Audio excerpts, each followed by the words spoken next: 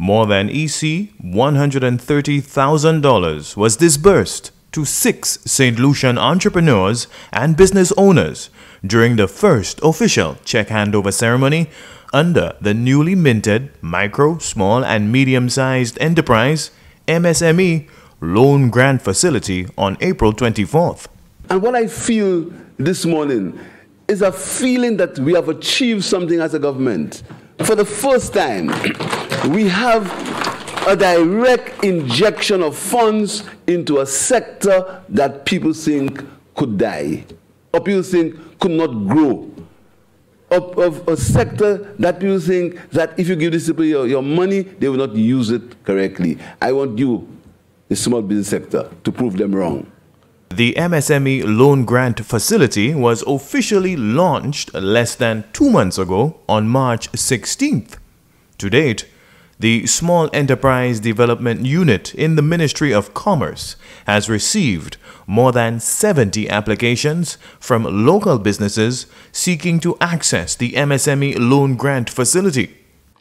This program has been designed to address one of the major issues facing the sector, particularly in the aftermath of the COVID-19 pandemic. The issue is, of course, financing. Through this MSME Loan Grant Facility, the government has demonstrated its understanding of a major challenge faced by our MSMEs, and it is addressing this issue via financial inclusion. Under this $10 million innovative support program, the beneficiaries will receive grant funding of 70% and loan funding of 30%. At least 500 small businesses and entrepreneurs stand to benefit from the facility, which offers qualified applicants improved access to financing to facilitate startups and business expansion.